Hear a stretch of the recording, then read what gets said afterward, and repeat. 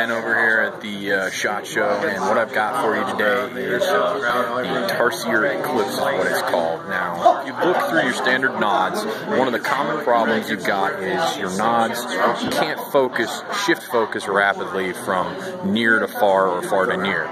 So, for example, I've got a 14 here, and if I look through it, like so, I'm focused at the distance, but as I transition to something close, it gets blurry.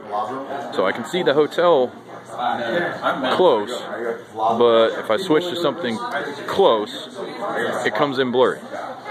So now, take and slip the Tarsier Eclipse, in this case, as an example, on the end of the knob. You see it's an iris, and it focuses the feature. So what happens is, as I sit there and look through this optic, it comes in clear, regardless of whether I'm far, looking out there at that hotel in the distance, or near. I can see up close, and I can see details. That right there is a game changer for the employment of nods.